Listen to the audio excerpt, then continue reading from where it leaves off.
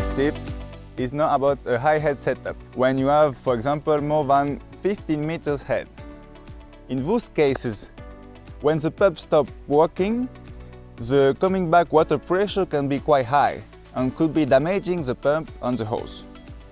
This is why you should absolutely use a check valve on the water outlet, like this one. A check or non-return valve lets the water flows upwards but not downwards, so the pump is protected from back pressure. And also additional metal hose clamps.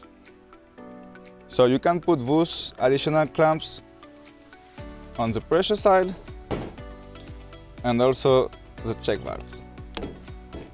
This check valve is quite small, so you can even use a 1.5 check valve, so you will have less pressure losses when the pump is working.